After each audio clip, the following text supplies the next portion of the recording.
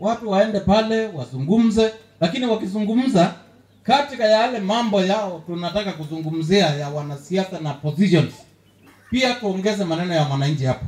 Na ni maneno ya mwananchi kama gani? Tunasema, nimeona wanasema tuweke CDF katika constitution. But I'm also urging, Mheshimiwa, you can imagine today he has to come to my office or to governor's office for him to take development to these people of his ward. We need to have ward development fund also in that discussion. Pesa ikitoka Nairobi ikikuja county pia ikuwe na ward development fund iweko pale.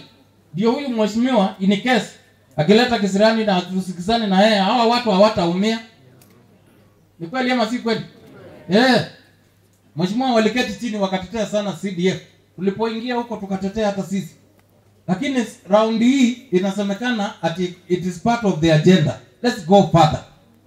And when they sit, I think hata sisi toka chini countrywide, not only ni Machakos ama Makueni ama Kitui, tuweke maneno ya mwananchi kwanza katika haya mazungumzo ndio tuweze kuendelea mbele. Avoid war-like language.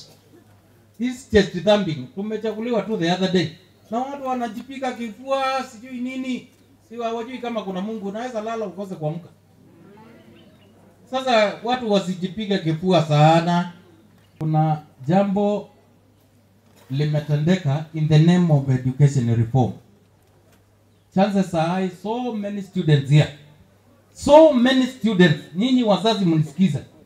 Watoto wengi, especially wale wanaenda colleges and universities, if we implement as it is now the education reforms, chances are watoto wengi wataenda kwa shule.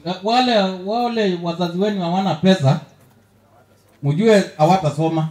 We need to change that policy and ensure as many students as possible, whether wazazi wao ni watu wako na pesa ama hawana, ni maskini ama ni matajiri, ni mayatima ama si wayatima, wamesoma.